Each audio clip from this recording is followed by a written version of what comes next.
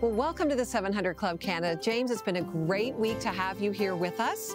I just love your heart so much and what God's doing in your life. Yeah. You know? Thank you so much for having me. It's such an honor to be here and be able to share like some of the amazing things that God is doing in this time right now. Yeah, exactly. And you know, today we're going to talk about being transformed by God. So let me tell you something that happened in my life that transformed me, James. And you know, my son Curtis, and sometimes your kids teach you things. A lot of times they do. Yeah. And you know, he was really one that got me back into this regular practice of wherever I go, being open to pray with people, to share the gospel with people. It's truly changed my life, James. I do life differently because of it. And I'm seeing God at work all around me. Like, because when you're ready and looking and you're willing to participate, it's just amazing how obvious it is, right? Yeah. What about you? What's transformed you? Like, how has God transformed you? Yeah, I mean, same type of thing, like watching God move and using me to share the gospel or the good news with people. I was at the dog park not long ago and I saw this lady and she had two dogs very similar to my dog, right? Really rowdy and energetic, right? Rowdy and energetic. And, you know, we got talking and she was really sad. And so I was just like, oh, what happened? And one of her dogs had died. And so she was really upset, right? Yeah. And so I heard the Lord speak to me in my heart just saying, pray for her. I was like, oh man, I was nervous at first, but I was like, you know what? Okay. And so I prayed with her that God's peace would be upon her. Yeah. And you know what? She ended up coming to know the Lord. Wow. Yeah, so it's just amazing that God would use me in that way at a dog park. You know? Right? Yeah. But you know, I love that, like, you paid attention to the prompting. And I love your honesty, though, to say, I felt uncomfortable. I feel uncomfortable most days of my life, like, honestly. Yeah. You know, you might be watching and think, we know how to do this. We're the professional, you know, people that share their faith. That's not true. We're just like you. And we have learned to step out of our comfort zone and do what God's asked us to do. And that's our encouragement to you today, isn't it? Yeah, absolutely. Yeah. Well, this is how one promise to God changed Michael's life forever. He dragged her into the kitchen by her hair, and he pulled out the gun, he put it to her head, and he cocked it, and he said, tell him the truth. She looks at me, and she says, he's not your father, you're not his son. Michael Ford spent much of his youth fearing the man he thought was his father. He used to verbally abuse me as much as he did physically. He would tell me that, you know, nobody loves me, nobody wants me, I'd be better off dead, I'd be better off running away. He would always tell her, well, you know, what about that SOB that shouldn't be here right now? He shouldn't be in my house. You grow up as a kid, regardless of your parents' flaws, your parents are your heroes, you know?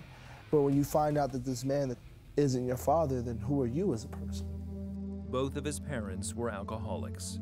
She would, you know, get drunk and cry, lock herself in a room, and he would get drunk and smash things and shoot his guns off and beat up on me and my mom.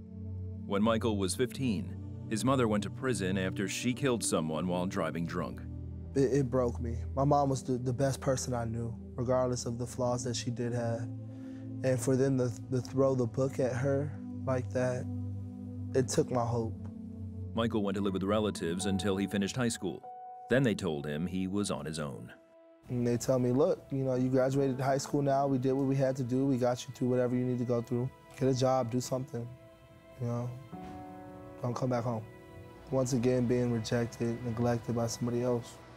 I ended up at the homeless shelter here in San Antonio. And I remember my first night there, man, I cried. The only thought that was going through my head was, where is everybody? There I was, alone, by myself, homeless. I decided then, like, it's just me. Whatever I gotta do for me, that's what I gotta do. Michael turned to gangs for protection and survival. Gang life was glorified. I wasn't accepted at school, I wasn't accepted by my dad, but if I joined this, I could be accepted by something. Michael also started stealing.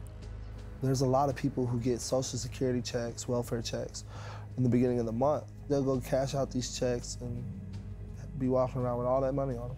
And we beat them up, and we take the cash and live off of that. Eventually, Michael was arrested. So I had the thought that I was gonna get out of jail and I was gonna get a job. I was gonna, you know, go back to school, whatever. Shortly after that, however, Michael's best friend's girlfriend was robbed. The two of them set out to settle the score.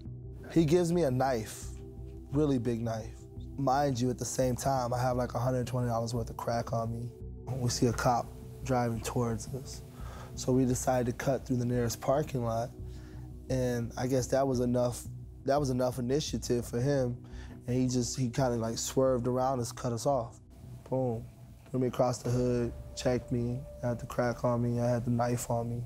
Michael began to envision life in prison. Very first thought that came to my mind is like, yo, they threw the book at your mom. She had never had trouble with the law before, and they threw the book at her. So imagine what they're going to do to you. You got a record. Something in my spirit said, pray. So I prayed, and I said, God, please, if you get me out of this situation, I'll give my life to you. But he was shocked at what happened next. He was like, you're way too young to be getting in all this trouble. He's like, well, what do you want to do with your life? Oh, I want to go to school. I started making, I'm just being honest. I started saying the best stuff I could say to give this man a good impression about me. I started telling him all types of stuff. Oh yeah, I'm gonna go to college. Finally, he just said, look man, this is what I'm gonna do. I'm gonna let you go. But if I ever see you on this block again, it doesn't matter if you're going to the store to get a bag of chips. He said, I'm gonna lock you up for possession charges. The next night, Michael met a young man doing street evangelism. And he's like, I'm from the Joshua House. He's like, you know, we're out here to let people know that Jesus loves you. And there's nothing you could ever do to separate yourself from God's love. It doesn't matter what kind of life you're living right now. Jesus loves you just the way you are. You come just as you are. And I just heard the voice of God. And he said, you told me you were gonna give me your life. Stop what you're doing. Go with these people, because this is where I want you to be. As soon as I heard that, I looked at him, I said, let's do it. Let's go. I'm ready, let's go. Michael began attending a church in San Antonio and entered a group home where he was cared for and discipled. What really threw me off was the love. People I had never met before hugging me and, you know, telling me that they love me and Jesus loves me.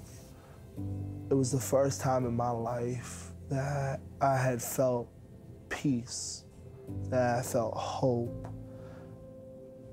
It was the first time in my life that I've actually felt like I had a home. I learned what it means to love God, to love others, to know God, to serve God. I haven't looked back since. Today, Michael is married to Maria and shares his musical gifts at church and in the streets of San Antonio. He's also the director of the same group home that he attended. If somebody didn't love me when I wasn't worthy of love, then I wouldn't be who I am today. God has called me to go and show others of his love. My purpose in life is to worship God, period.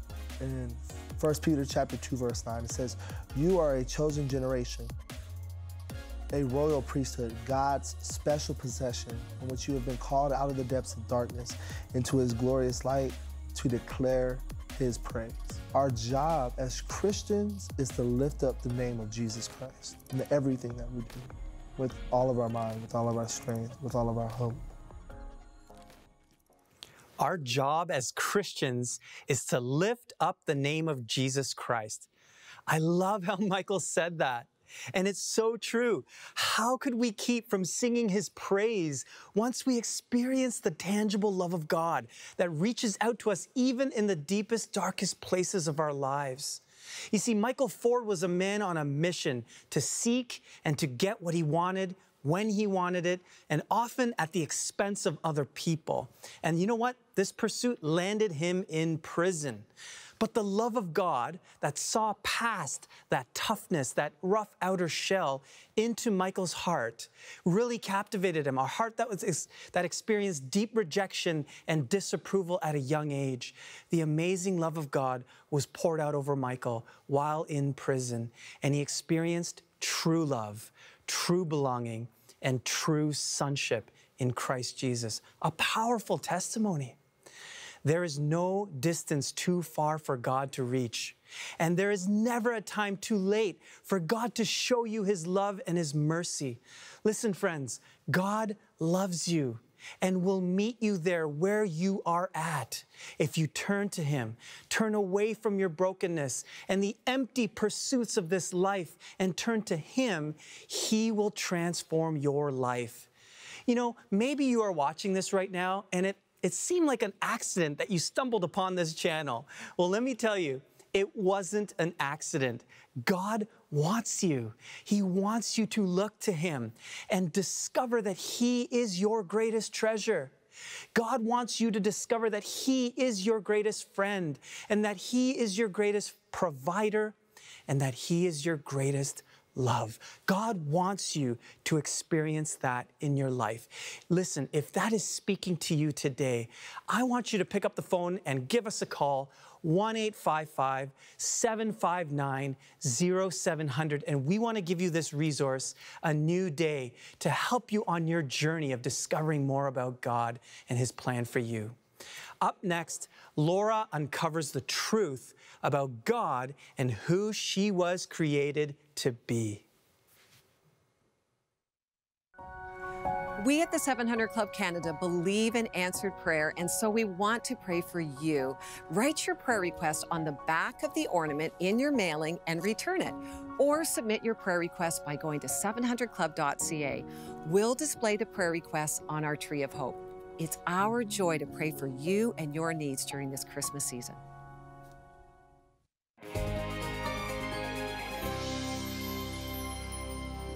As a little girl, I was full of energy. I was very hyper. I was very athletic.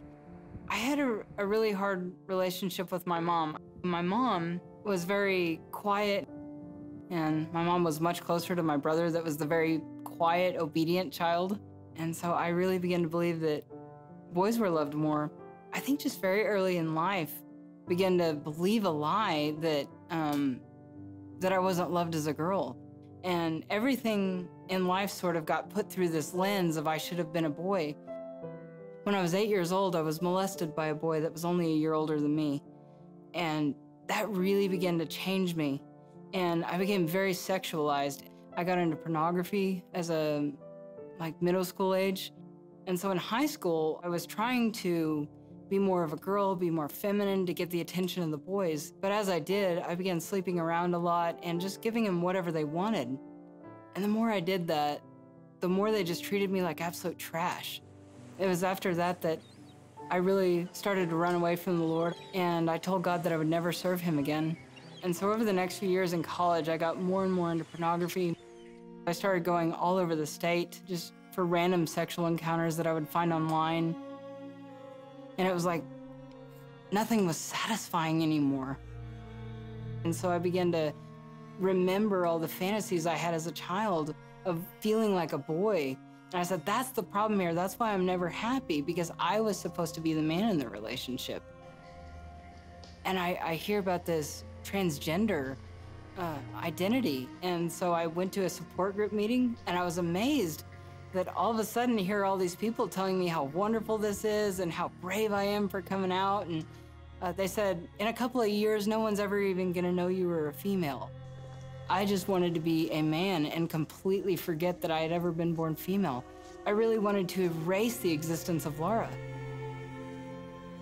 I began to transition. I began to take the hormones. And at first, it was the greatest thing ever. I was just on cloud 9.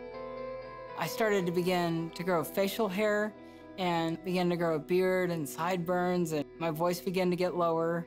Even the body shape began to change a little bit. In 2009, I had my name legally changed, and eventually, later that year, I went to have my chest surgery and had a double mastectomy with a chest reconstruction to look like a male chest. And I thought this was the epitome of everything I'd ever wanted. As I was laying there on the table and I was looking down at my chest before the doctor came in, and I could see these purple dotted cut lines where he was gonna cut me open. And I really began to be afraid. I thought, what if I don't wake up from this? What if I really am in the hands of Satan? Because even in all my times of rebellion, I knew that God was real. And so I just prayed and I asked God to spare my life. After the surgery was over, I quickly forgot God. I forgot my prayer. Even though I was really excited about the results and I liked how it looked physically, I realized that my surgery hadn't made me a man. I was legally a male, and I could look down at my license and my birth certificate and it said male. I still am the same person, just without breasts. And that was devastating to me because I really had believed that I would become a man. I had hardly talked to my parents in years, other than I would call them for an occasional birthday or something like that where I felt obligated. But one day my mom asked me to make a website for her Bible study. And I didn't have any interest in the Bible, but I thought, okay, I'll make a website for you. And as I began to read her notes, I was blown away by what I was reading. And I thought, I have never seen the Bible like this. I had always thought of the Bible as God's rule book. I'm seeing the character and the heart of God. And I began to see a loving and faithful God, not the angry, judgmental God that I had always seen before. I called her one day and I said, Mom, you've got to explain some of this to me. And I was so curious, I called her again the next day and again the next day. And all of a sudden, I went from never talking to her every single day. And I would call her after work, and I just couldn't wait to talk to Mom at the end of the day. And then one day, something had happened, and I don't remember what, some kind of crisis had come up in my life. And I'll never forget that day. She said, honey, you just need to trust the Lord. And I was like, I was blown away at that moment because I had never heard my mom say that. And I said, Mom, what has happened to you? You are a totally different person from the one I grew up with. And she had been so radically transformed. And it was at that moment that I knew the gospel was true, that I knew that Christ was alive, and that there was a transforming power, because I could see how my mom had just been totally changed. And so that night I prayed, and I asked the Lord into my heart. But I really wanted to be a man of God, and I thought, this is great. Now I can find my identity in Christ, but I thought I could still stay as a man, because as much as I had realized I couldn't be a man, I could not face being a female. There was so much pain attached because of what all those guys had done, all the lies I had believed all my life. I felt like it was a shameful thing to be a female. But after about a month of just crying out to the Lord night after night after night, I had a clear vision of Jesus Christ himself getting down on one knee. He reached his hand into the pit and he said, do you trust me? And I remember at that moment thinking, if I take his hand, he's asking me to leave everything. But I knew it was my only way out. I knew I was never going to have peace if I didn't. And so I did. I took his hand. I walked away from my entire identity, my partner, my job, my financial security, the life that I had built for myself, and left it all to follow Christ. I had made the decision to move home.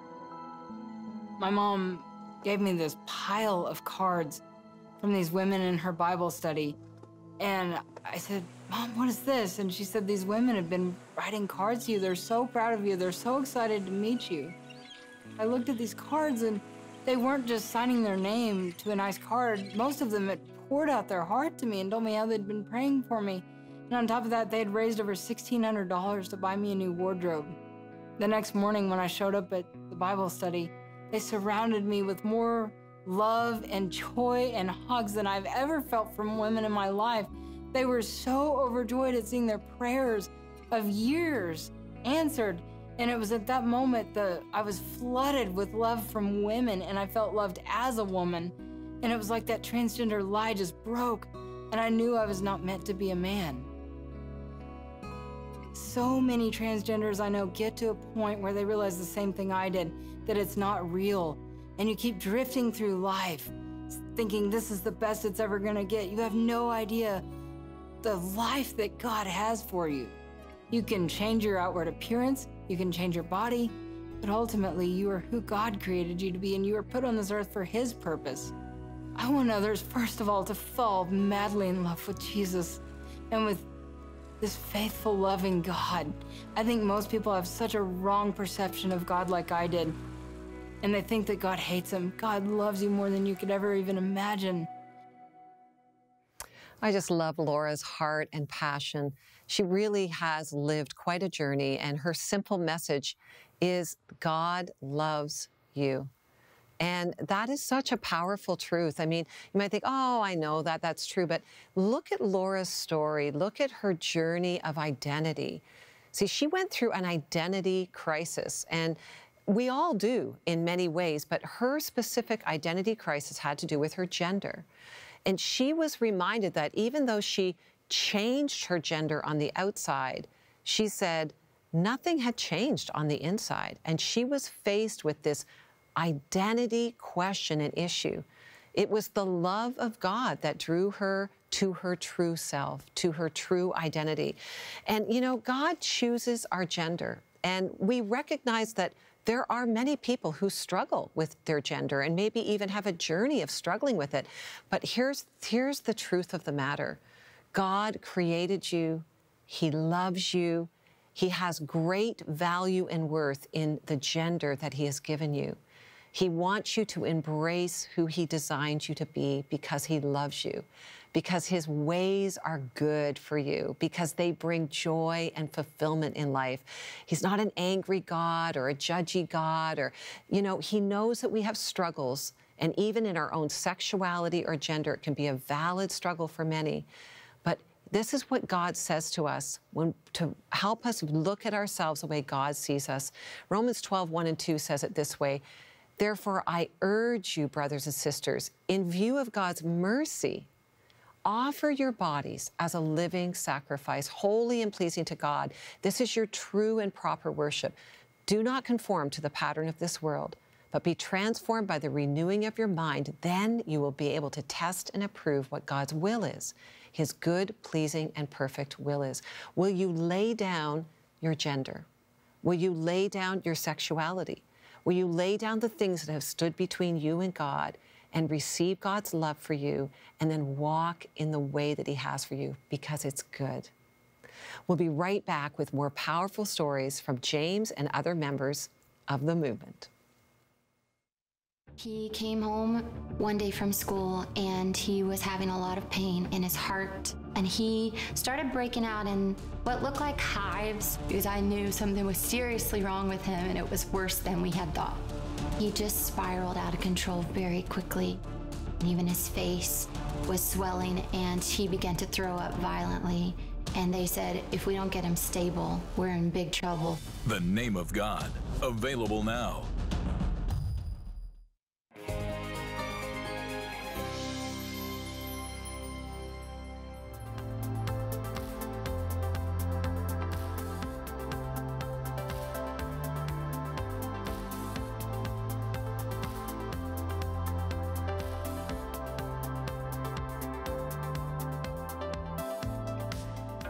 Eventually, we went to a part of the city known as Tent City, and got to give out care packages and sleeping bags, and again, pray for people and hear their stories, you know. And one cool testimony from today is we met a lady. She's living on the streets, so she took a sleeping bag and a care package, and she immediately wanted prayer to be set free from her addiction to fentanyl. And so we prayed for her, and I just felt led to share my testimony because God rescued me out of addictions as well. And so I shared my story of how God met me and how I discovered my treasure in Jesus, and how there's no high like the Most High, you know, that His love is what captivates me now. And so she was really listening, you know. And so after sharing my testimony, I got to share the gospel with her, and she was like, you know, I'm ready to make that trade. I'm ready to repent and turn to Jesus. And so we led Christine to Jesus today. And so I just want to ask that you guys, those of you watching, would you keep Christine in your prayers? This is just the beginning of a journey. You know, it doesn't end, it doesn't stop there just because she prayed to receive Jesus. I mean, that's just the beginning. She needs to be discipled and baptized and filled with the Holy Spirit, and, you know, a lot of good things, you know. So please continue to pray for Christine and for our team as well, as we continue to minister to people out on the streets and lead people to Jesus. So God bless you guys, and yeah, God's doing great things in this season.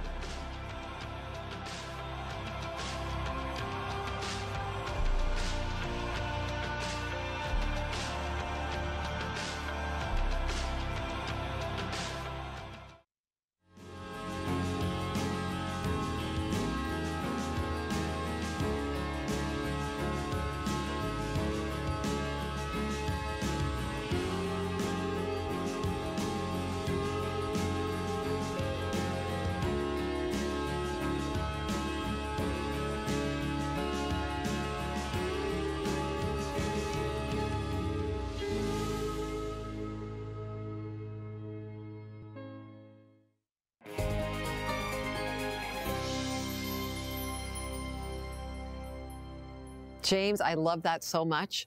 You just sharing with us your heart. You're out in the streets doing the real work of the ministry. It's so great. Some people watching might think, oh man, that's James. Like, he's a superstar evangelist, you know. What about them? What do you say to people to encourage them to share their faith? Well, I gotta say that for me, it really started with reaching people in my sphere of influence, the people that I was in relationship with, that I knew. And so people at my workplace or my neighbors. And so I want to encourage you, start with people in your sphere of influence. It could be at your work. It could be your family, people who don't know Jesus that you know very well, that you're in regular community with. And pray to God to give you an open door and watch how God will respond to your prayers. That's so good. That is so good because, you know, we're already in relationship, so let's just be, you know, having conversation, right? And I think, too, it's surprising how God does give us those words. Yeah. When we're willing and ready. Well, you know, we'd love to have stories from you. James, he's got his camera, he's got his phone on the street. You see all these things we're showing each Friday, little segments. Would you send us, if you have video of stories where you've, you know, prayed with someone or you've led someone to Christ or you've seen something, God move in someone's life, send them to us and we'd love to consider to air them on our program. Give us a call, 1-855-759-0700 if you have that, or you can send it the emails on the screen. We're going to pray for Chris. Please pray for my son who suffers from depression, alcoholism, and epilepsy. Wow, I'll pray for Chris. Well, we're also going to pray for Mary, for God's leading, wisdom, and peace, for my friend's upcoming decisions regarding a new relationship.